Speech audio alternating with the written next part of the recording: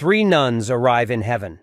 Peter is standing at the gates, and he welcomes them into heaven, but tells them before they can enter, they must answer a question. Peter comes to the first nun and asks, "What was the name of the first man on earth?" "Oh, that's an easy one," the nun says. "Adam." And the gates swung open.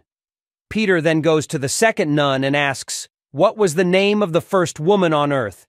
"Oh, that's an easy one," the nun says. "Eve." And the gates swung open.